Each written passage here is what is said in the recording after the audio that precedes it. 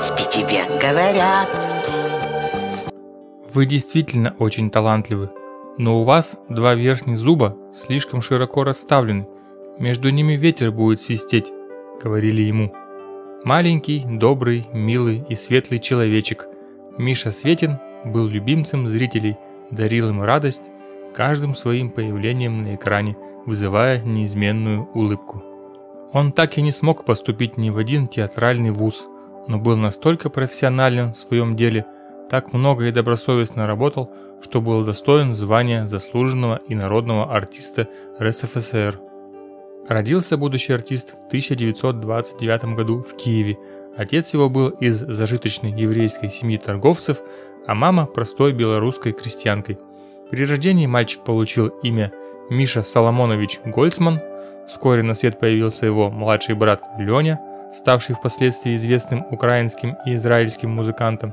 Миша рос очень артистичным, переняв от отца любовь к музыке, творчеству, розыгрышам и байкам.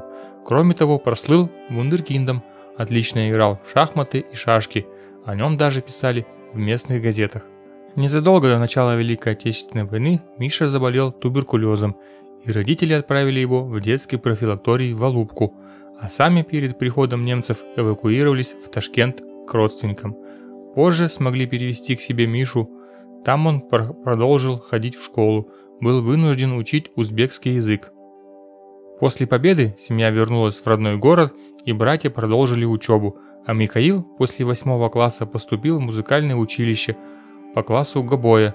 Со 2 курса его призвали в армию, службу он проходил в военном оркестре и батальоне самоходных артиллерийских установок в Умани. После дембеля вернулся на 3 курс. Окончив училище, Гольцман некоторое время преподавал музыку в средней школе, но не мог отделаться от мысли, что упускает важное в жизни, ведь еще в детстве он заявил родителям, что хочет стать как Чарли Чаплин.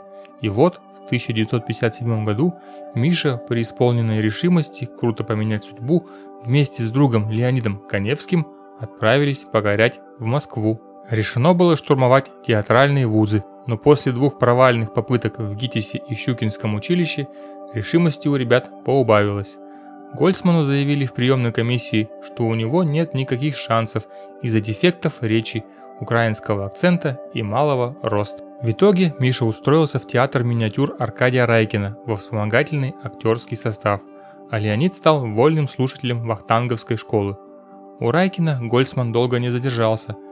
По непонятным причинам его уволили, и он стал завидным постоянством посещать актерскую биржу в Бауманском саду. Вскоре его терпение было вознаграждено.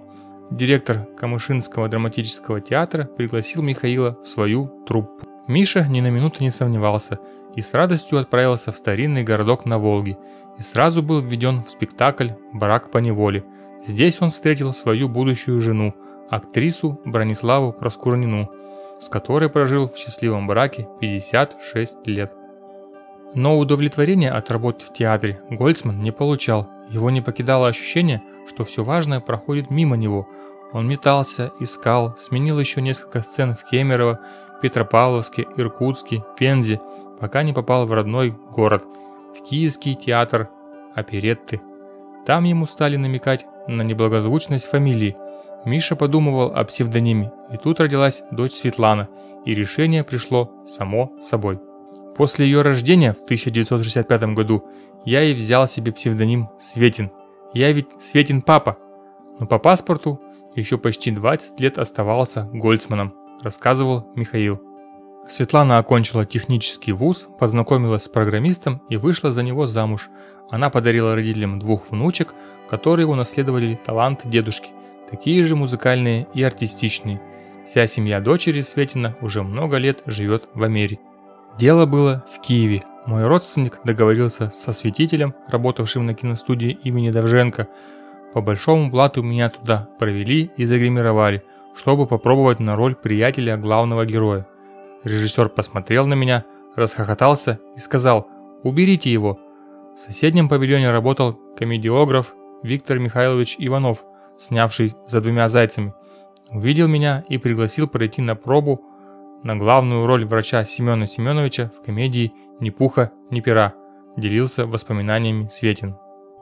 Таким образом, в 43 года он стал киноактером и настолько быстро приобрел популярность, полюбился и зрителям, и режиссерам, и критикам, что уже в 1987 году получил звание заслуженного артиста РСФСР. Актер снимался до самого последнего дня. Всего в его фильмографии около 130 фильмов и сериалов. В каждый он вносил свою изюминку, свой неповторимый одесско-львовский юмор, яркий комедийный талант и самобытность. Михаил Семёнович прожил долгую, интересную, наполненную самыми разнообразными событиями жизнь и ушел из жизни в 85 лет от последствий инсульта, похоронен в Санкт-Петербурге на 13-м участке Серафимовского кладбища.